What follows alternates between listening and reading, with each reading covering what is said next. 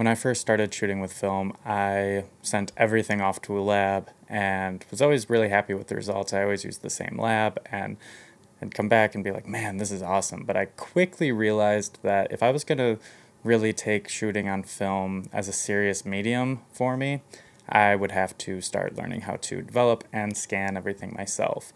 So I remember buying all the stuff, getting super excited about it, and buying, like, at the time, three packs of Kodak Gold for like around $30. It was pretty cheap. Practice color developing, practice black and white developing, and just really made, honestly, every single mistake I probably could have made. Not having the Patterson tank all the way sealed and going to like rinse out or like dump out the water and the top coming off and all the film just coming out right in the beginning, right after getting out of the dark bag.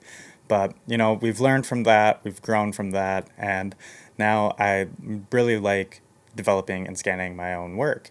I've gotten a pretty good workflow that I've really enjoyed, but recently a couple approached me, some friends, and they said that they wanted me to photograph their wedding, and they wanted me to predominantly shoot it on film, and I didn't feel super confident in taking the risk of developing it all by myself, and so I decided to send it off to a lab, and I included a few rolls that had just been sitting around that I needed to get developed anyways, so that we could do the side-by-side comparison. When I got the scans delivered from the lab, I was actually pretty shocked. I think that it was not quite what I was expecting. It'd been a lab that I'd used before, but I'm gonna go ahead and play a side-by-side comparison and guess in the comments what you think was the lab scans and which ones were my own scans using that setup.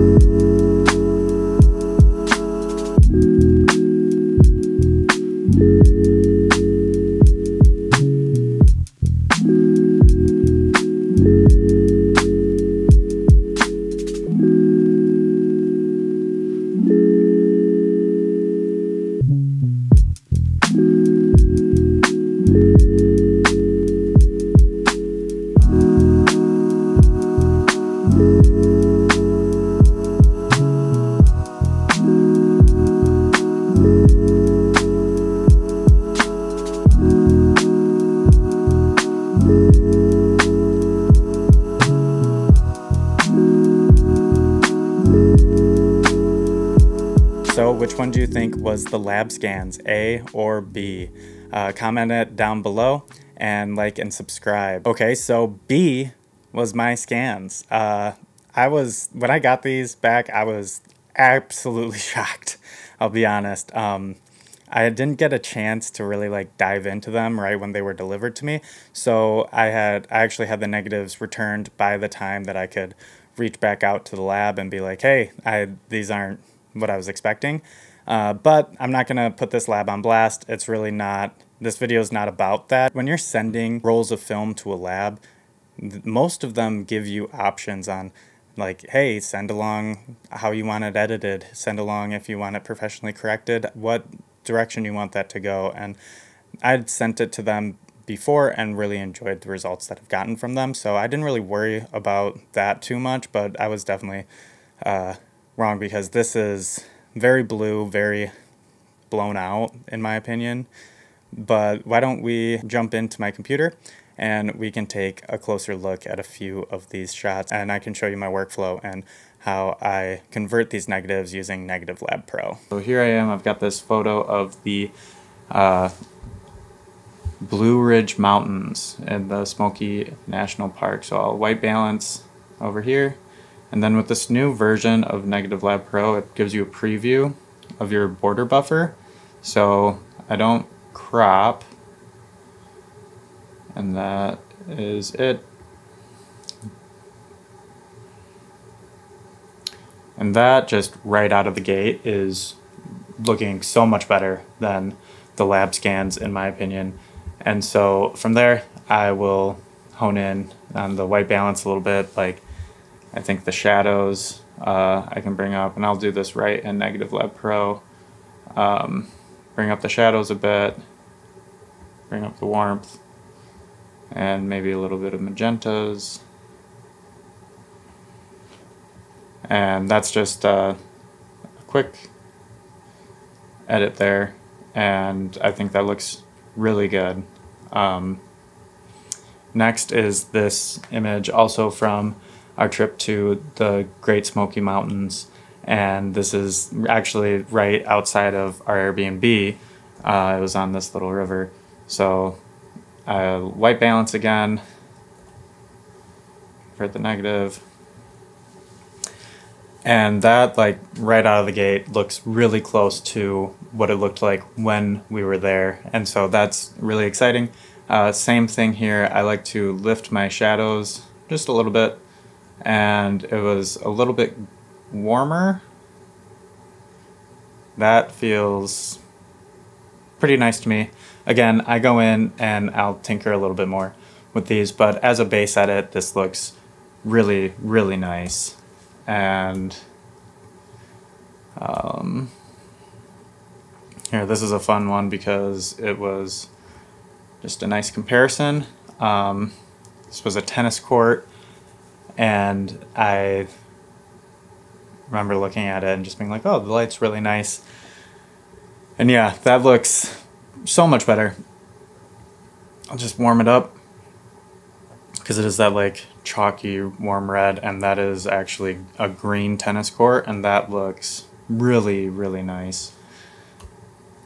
Here, I love this. I was doing some series with I live in a fishing town. Actually, I don't even really think of it as being a fishing town, but we've got a charter and marina and everything, and so this guy is one of the charter fishermen, and saw him sitting out waiting, and it was just I thought a great shot. So I'll bring up some of the red and magenta, make it a little bit warm. It was earlier in the morning this summer.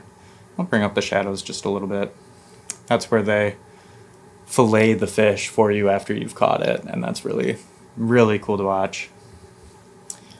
And then here's some guys walking down the marina.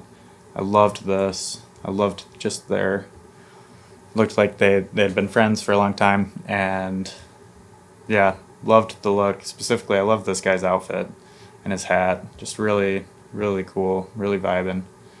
And yep, I'll warm it up a little bit, bring in some more reds, and it's a great starting spot for that one. Here's a black and white, so go ahead, run it black and white instead of frontier, and looks great. Gonna lift up the shadows a little bit. A lot, actually, right in. I think I'm going to drop those highlights so you can still see out the window pretty well. Another black and white. This is at a park that my family goes to. And yeah, that looks really nice. There's a lot of rich color, or rich contrast and texture. This is with HP5, and I've pushed it 2 stops. So I'm really looking for that punchy contrast that's in the negative. Here is back in Gatlinburg, Great Smoky Mountains, and this is again, same river right outside of the Airbnb that we were staying at, and it was just such a cool area. And yeah, I mean, just the texture. I'll put this one, the lab scan of this one, right next to it, because the trees, which are technically in shadow, were really, really blown out. I'm actually going to bring the shadows down in this one a little bit, warm it up.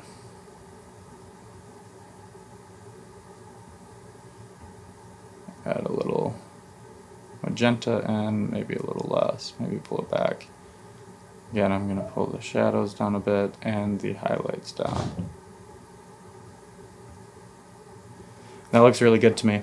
Great starting spot. Then here, Great Smoky Mountains again.